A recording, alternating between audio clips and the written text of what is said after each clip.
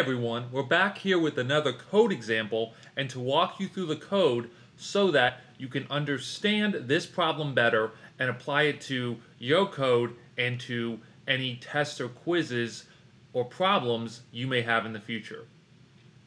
Right now I have two for loops. I have one for loop nested within an outer for loop. The outer for loop declares x to be 1, and as long as x is less than or equal to 5, increment x. The inner for loop has a variable declared of y sets equal to 1 and then sets the conditional as long as y is less than or equal to x, increment y. So this is very interesting.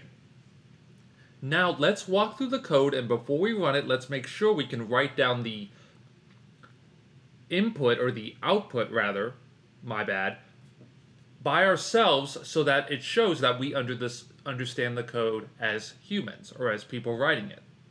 Now, I am going to simply start again at the top of my main method. I'm going to go down to line 7. I'm going to say, okay, x is declared to 1.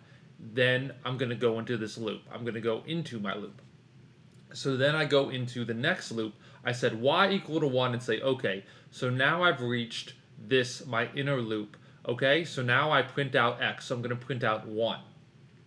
Then I simply, I've reached the end of my inner loop, so then I go back up to y, I increment y plus plus, so then y is now 2, and then I do my conditional. Is 2 less than or equal to x, which is 1? No, it is not. That breaks the conditional. 2 is greater than 1.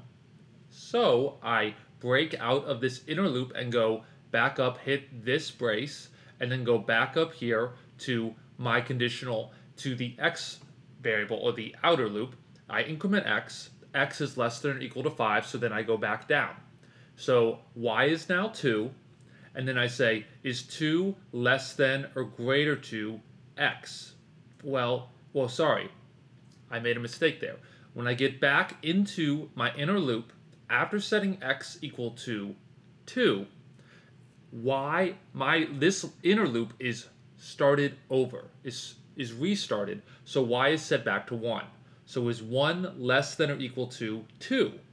Yes, it is. So I print out 2, then I go back, I increment y, and then I see that 2 is less than or equal to 2. Specifically, it's equal to 2.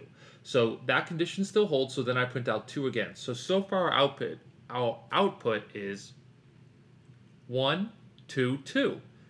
Then I'm done with this loop because I incremented to 3, and that breaks the conditional, and I go back out to my outer loop. X is now 3. I hope you see the pattern here.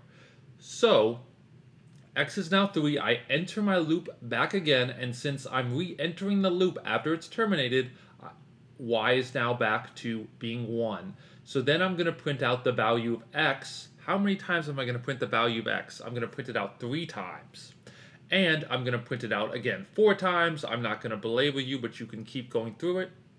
And then when x finally hits 5, it goes through it one more time, and then I print out 5 times, and then finally when I exit out of my inner loop, increment x to 6, that breaks the conditional, and then my code finally stops. Okay?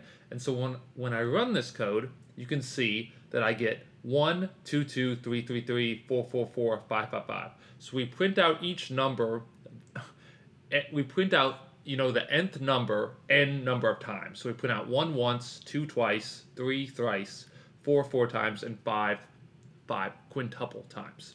Okay? So it's important to understand this code, and important to understand for loops, just so you can understand interview questions and how to navigate them successfully. Have a great day, guys.